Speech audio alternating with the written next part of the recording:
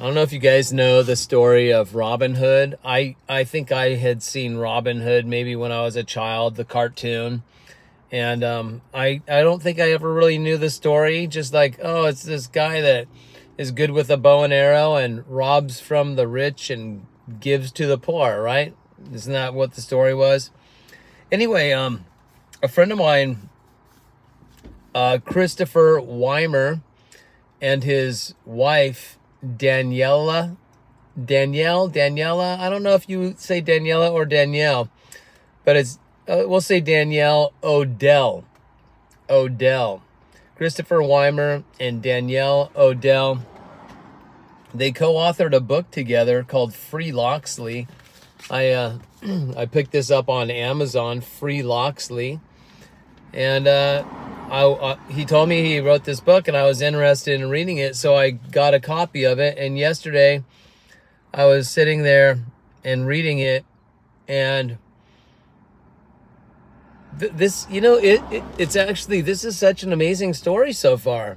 I'm on, you know, where I'm going to read to you right now is on page 18, and I want to read paragraph 2 to you. But I haven't finished the book yet. I'm officially on page 23 of it.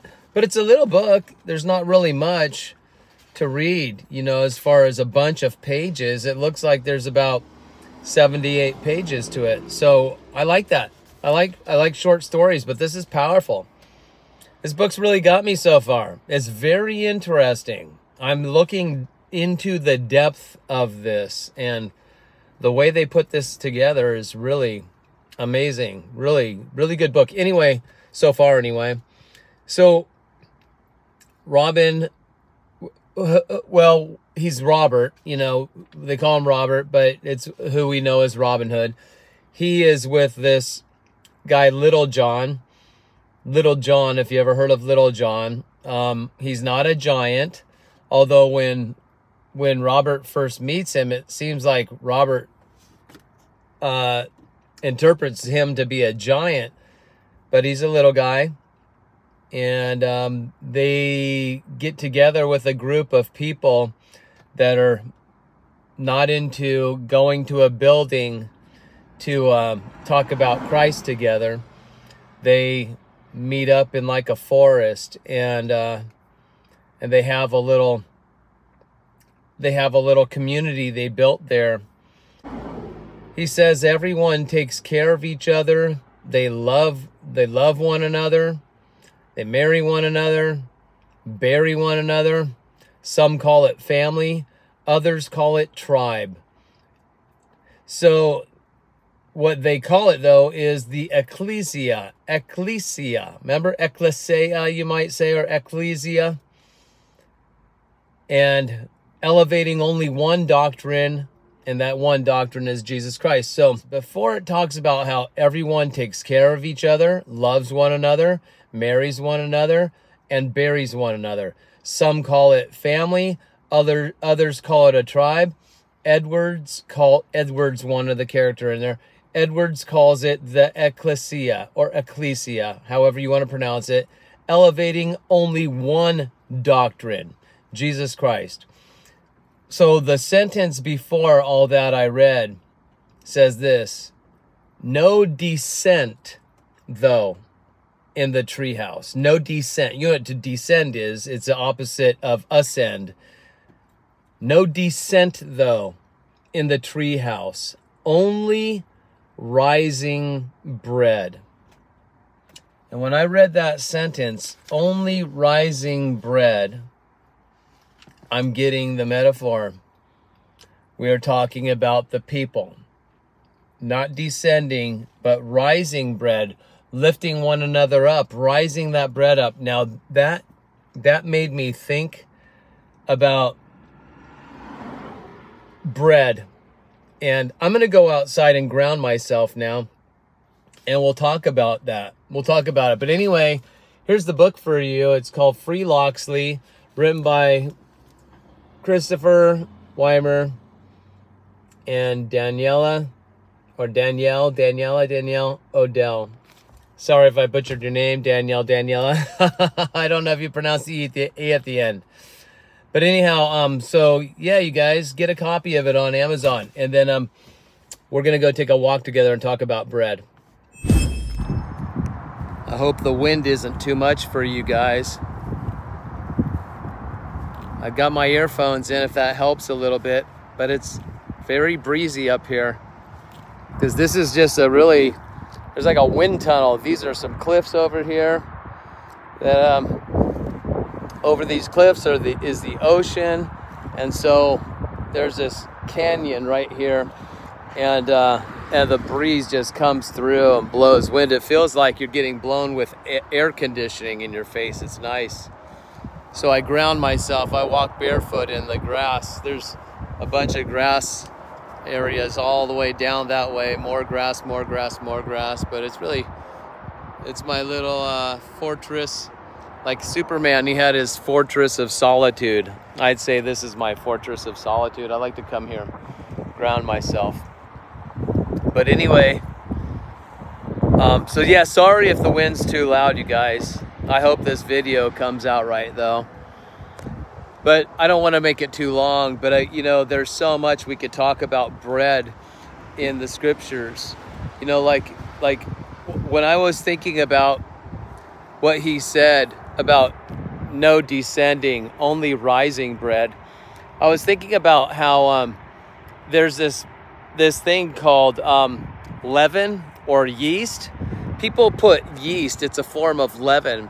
And what leaven does is it's something that causes bread to rise. So, you know, it's not flat, but it's puffy. It puts a little poof into the bread. It makes it rise. And how the Israelites, when they were fleeing from Egypt, how they were told to make bread, but don't put leaven in it. Don't put yeast in it because there's no time. We're not going to make this bread rise, right? We're just going to go without. So what's called unleavened bread. Now, leaven is something that Jesus talks about. Leaven. He says, beware of the leaven of the Pharisees, right? Or was it the scribes, or was it the Sadducees? I kind of lump them all together. Beware of the leaven of your religious leaders, he would say today. Beware of the leaven of your religious leaders. Why would he say something like that? What's the leaven? Well, leaven, let's say putting yeast in bread. It's something that causes it to rise, right? Speeds it up. And here's the thing. When you think of religious leaders, in every form, even in your non-denominational stuff, right? Leaders, a lot of guys, and gals, they put this works mentality on you, and they use Bible scriptures so that you will be pushed into hurrying up and getting your act together. Like rise up. Start rising up. Get yourself up there, right? Ascend. So what do? They kind of put their whole work to get elevated, work to ascend, right? Do all these religious duties, and that is the leaven of religious leaders, such as what we have today, because they are trying to force a process on people because maybe it looks like it makes the church leader or the elder or whoever you want to talk about, maybe it makes them look bad to have some slackers in their congregation, right? So we don't want a church of slackers. We don't want a congregation of slackers. We have a reputation to uphold. So they start cracking the whip on the people and getting them back into work mentality, right? Instead of keeping yourself low and humbled and whoa. Look at that, I just dropped my phone. Keep yourself low and humbled. What are the chances that my phone does kaplunk just like that on the ground? And what did I do? I picked it up. Well, that's what I was going to say, is you keep yourself low and God will pick you up. He raises you up, right? Stay humbled and he will exalt you, scripture says.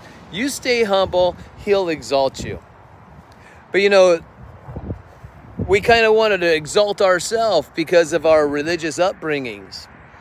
And exalting ourselves meaning rising up, meaning get it done through your good works, your performance, your obedience, right? Now, I'm not saying there's anything wrong with works, performance, obedience, not at all. But, you know, it's not, that puts you into a mindset of doing something to get you to raise up, to elevate, right? To ascend, to grow even. But we get this scripture that recommends one thing if you're going to work, labor, you're right. Try hard to do something, struggle, make an effort. And the encouragement is, what kind of effort do you want to make? The effort that you and I want to make is the effort to rest. Labor, struggle, make it an effort to rest. To rest in what? To rest in Christ. And that you are going through a process. And if you just rest in him, which means to trust, to put your trust in him, well then you will be exalted. You will rise up. And it's not something that's supposed to be an instantaneous process. Now, he can instantly convert you, if you will, transform you. I mean, we are being transformed by the renewing of our minds, which is a process, but he can, at the snap of a finger, completely change you. Like, so for instance, we're talking about bread, but let's just kind of talk about the wine that Jesus made from water. He turns water into wine.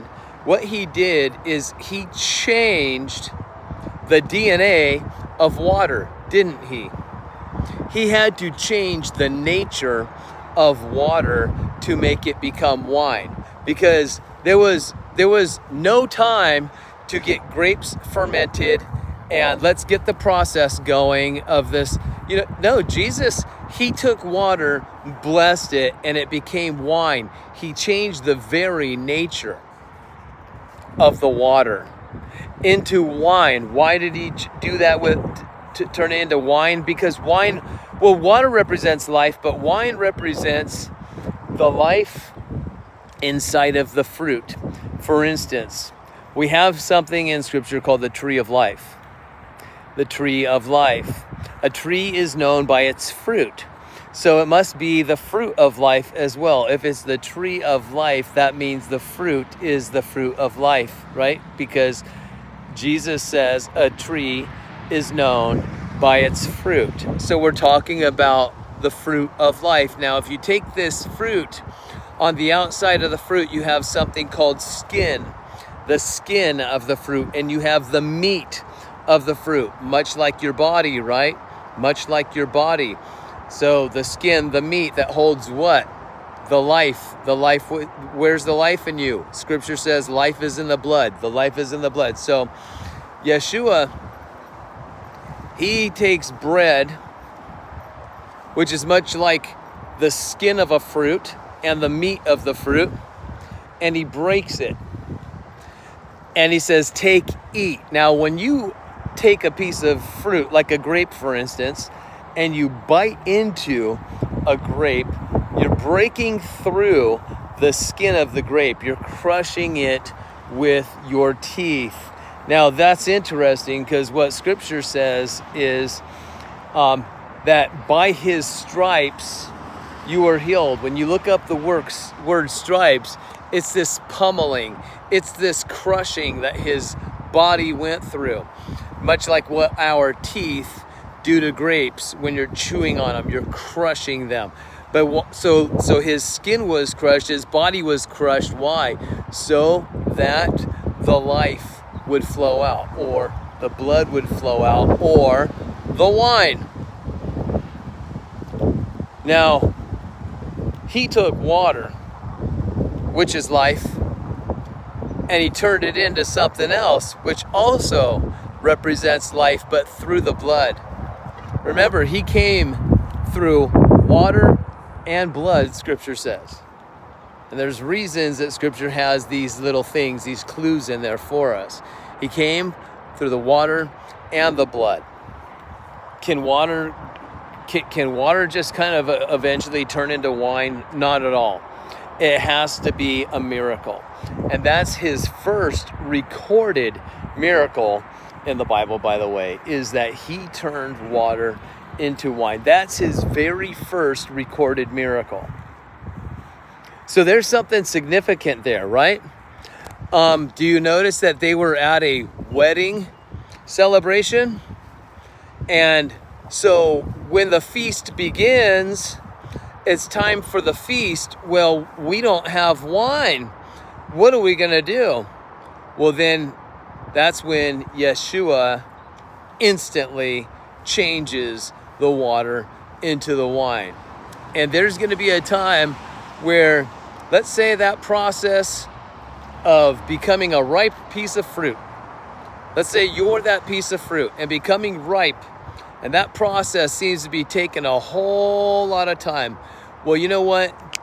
When it's time for the wedding feast, in an instant, you will be changed. In the twinkling of an eye, you will be changed. You're going to become something different. You're going to put on a spiritually glorified body of oikaterion in Greek, which means you're going to become immortal.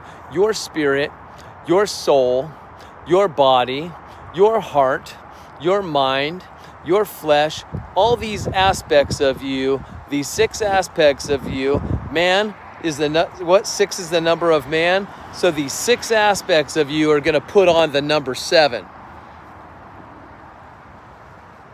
You're going to put on the number 7. And that's when you put on your oikaterion. And that's the number 7 represents perfection and rest and completion. You're going to be complete.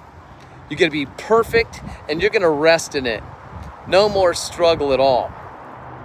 So, going back to the bread,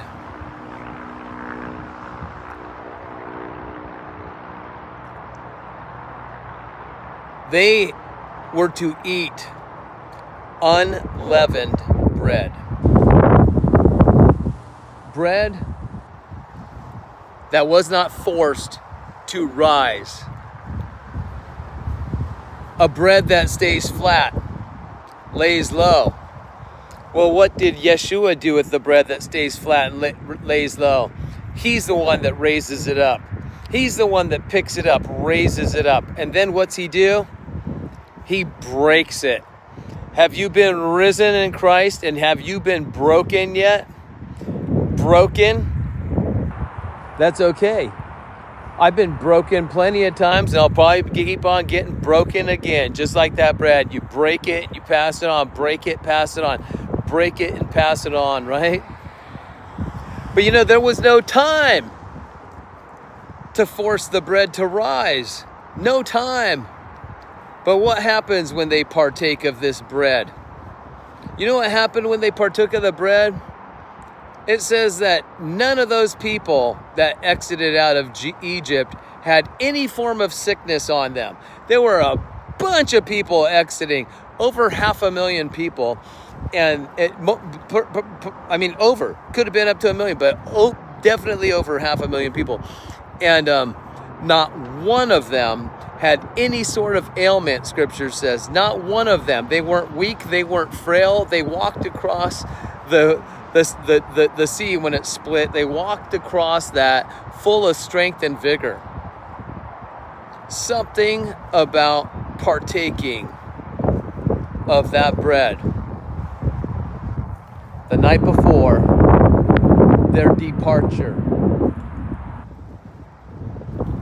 There was healing in that bread.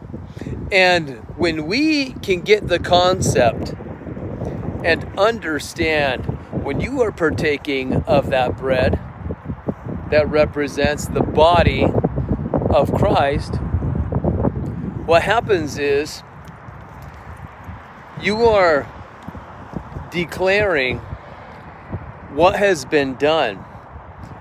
And we know that bread represents his body. But what has been done for you in that bread? Well, he's not adding yeast, meaning he's not adding works to it. So you don't have to work your way to this healing. You don't have to work your way towards salvation. It's a gift. And when the time comes for you to rise, for you to ascend, it will be Yeshua himself that does this for you. It'll be his power that causes you to rise or to ascend. Why? Because you are resting in him. You are trusting in his complete work, not yours. You're trusting in his. Beware of the leaven of your religious leaders. Beware of the leaven. Now here's something that's powerful. I talk about the number 11 all the time. Leaven. And, Jesus says, be cautious, be aware of the leaven of those religious leaders.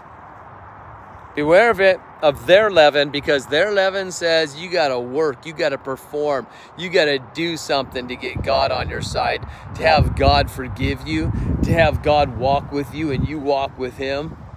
You got to perform, you got to obey, you have duties, you got to prove yourself, right? So that's their leaven. And that's the kind of leaven I grew up in as well, as a Jehovah's Witness for the first 30 years of my life. Well,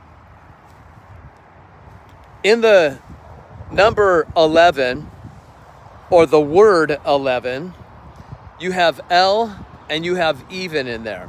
El and even. Here's an interesting thing I was thinking about yesterday when I was reading my friend Christopher's book.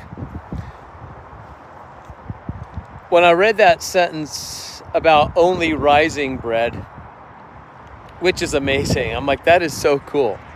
Not descending bread, rising bread.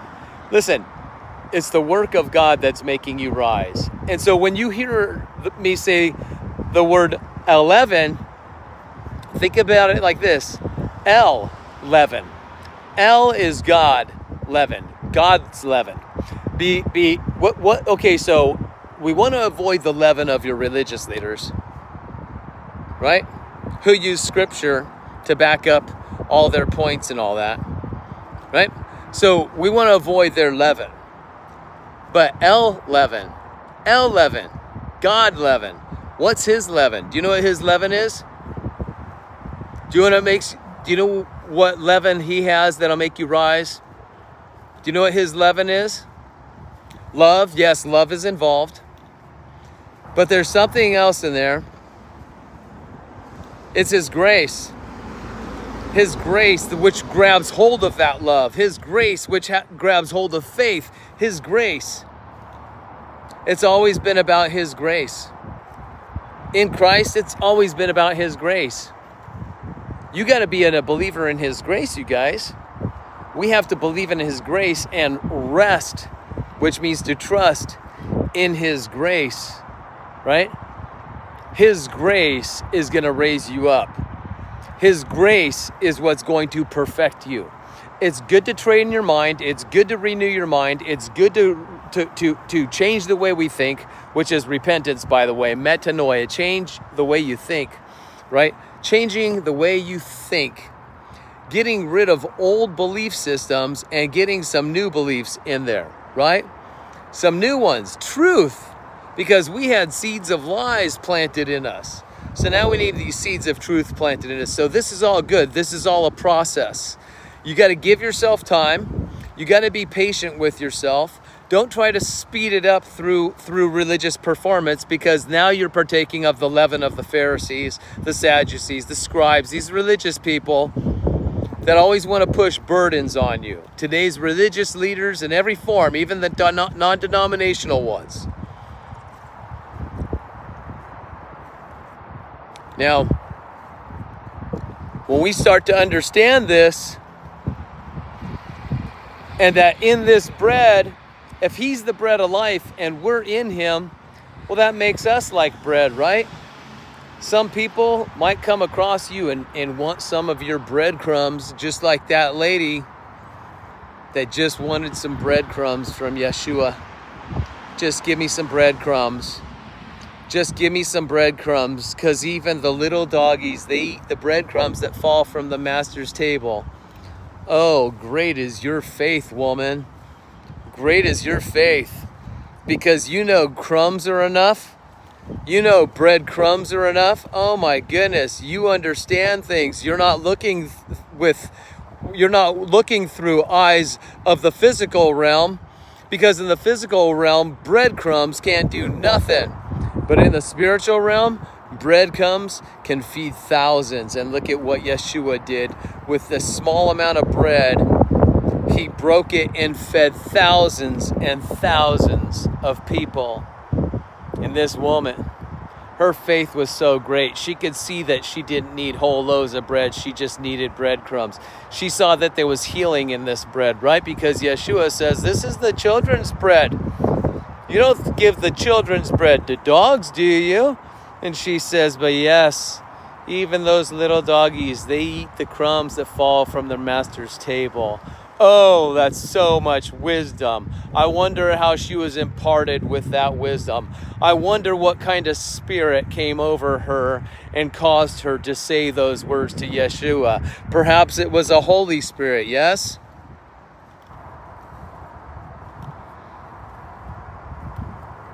So when you realize who you are in Christ, that when you partook of that tree of life, that fruit of life, you partook of him.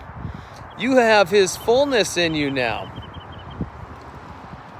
You are now in the bread of life. That means you can drop some breadcrumbs everywhere you go. Right? As you receive, give, and give freely. Share it with everyone. Everyone you can. Don't be shy. You never know who you're coming across. You never know if you're entertaining an angel. You might misjudge somebody by looking at what they look like on the outside. You have no idea what's going on in the inside. Maybe we ought to try to smile once in a while a little bit more. Maybe when we cross paths with somebody, you just smile at them. If they think you're flirting with them, that's their problem. You just smile, right? Change lives. It'll do something for you in return as well. More happiness in giving than receiving. Watch what happens to you when you're giving somebody a smile once in a while. When you're doing some kind of friendly service. When you're picking up somebody, when you're building them up, when you're reminding them of who they are, not who their friends say they are, not who their flesh says they are, not who their parents said who they are, not who their religious leaders say they are, not what society says they are, not what the Democratic and Republican parties say they are. You pick them up and you remind them who they are in Christ. Right? But it's kind of difficult if you don't know who you are as well. So that's why you got to receive. And when you receive, you can give, can't you? Take and then give. And don't be afraid that you're going to run out, because you'll become like a river that's flowing. There is no running out with a river, right? A pool can run out, but a river doesn't. It just keeps on flowing. And that's what we want to be. Flowing rivers, right? Distributing this bread. And not bread with yeast in it. We want the unfermented bread. Because we want not the unfermented, we want the unleavened bread. Why? Because we don't force people to hurry it up. Get your act together. Hurry up. There's not much time. Armageddon's coming. End of the world's coming. You want to go to hell? No. There's people that still preach like that today, and some people just think that that's the kind of stuff they need. They desire that kind of preaching. But guess what? It might scare them into obedience for a while. Maybe it'll scare them into obedience for a while because now they're afraid if they disobey, they're going to lose their life. Right? God's going to kill them. Unfortunately, there's a lot of people, they just think it's better that I'm still in this religious movement because it's making me a moral person. I behave so much better when I'm part of this stuff. You know what? Like people that are in Jehovah's Witnesses that I know, that's still there. You can share the truth with them over and over again, but they still want to stay in it. It doesn't matter because this really, it's keeping them in line. It's making them save money. They don't spend money on gifts for people when it comes to Christmas and birthdays. It's just ridiculous.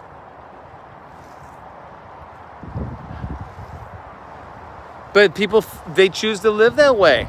I want to be a son of God that's free, right? The sons are free. They don't have to be under those religious burdens. You're free.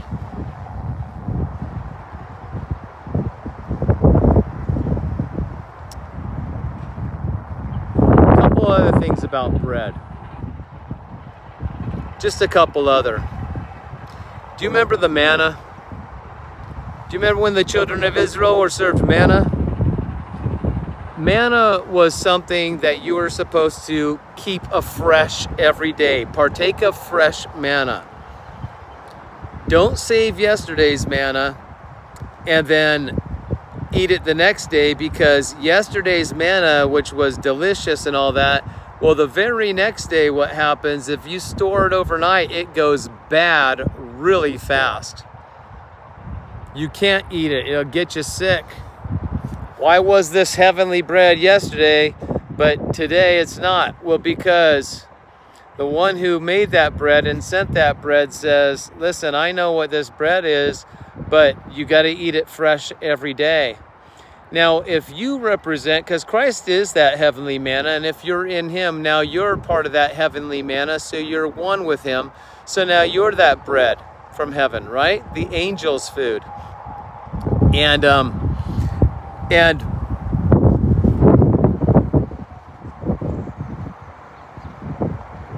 when you dwell on yesterday with yourself, whether it was the great stuff you did yesterday and you just want to repeat that life again today, or whether it was your failures from yesterday and you're hoping not to repeat those mistakes from yesterday, listen, be fresh manna every day. Don't dwell on yesterday. Don't try to repeat the same day again. It's a new day. Fresh manna. Take with it and do the best with it you can each and every day. So you got to forgive yourself and you got to move on. And don't stay trapped in yesterday. And listen, when I say forgive yourself, that also means don't be boasting in yourself either. Man, yesterday I did so great. I did so great. I want to do that again. I got to repeat that day again, because if you don't repeat it exactly like you did the day before, then you might start going into self-condemnation because you didn't measure up.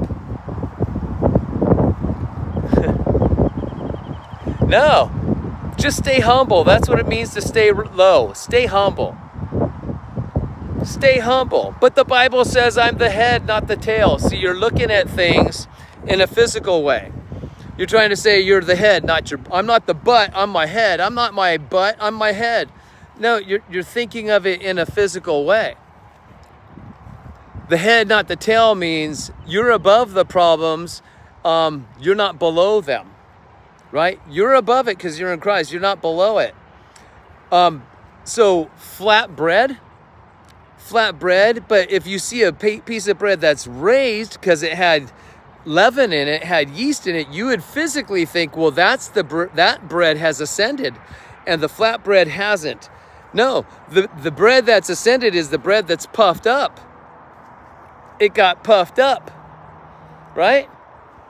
Don't people get puffed up because of their goody-goodiness? The good, great stuff that they accomplish and do? That's bread that's puffed up.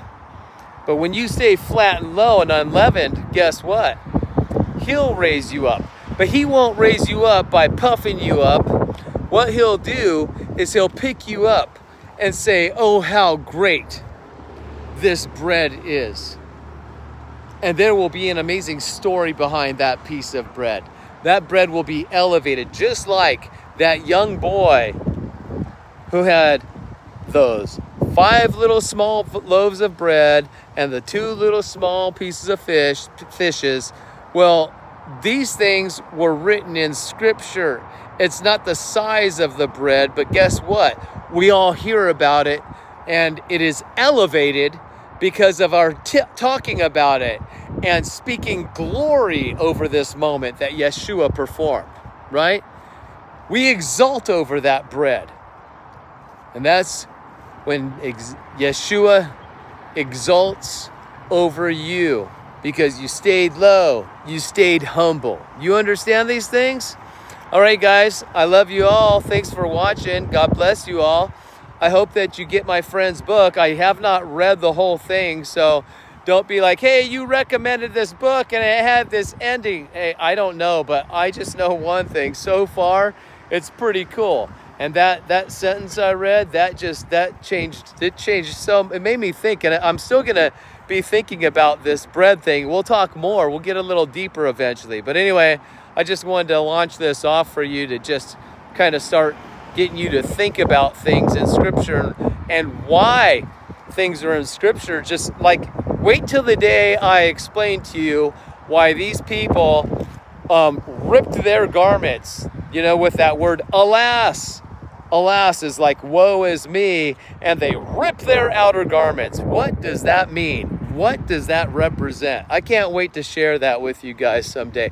But anyway, I wanted to share this about the bread, because Christopher, he really inspired me with that, and it got me thinking a lot yesterday, and there's probably more we could talk about, right now, but I'm going to cut the video short. So I love you guys. I hope you all have a great day. I hope this message has blessed you, and I'll see you all next time.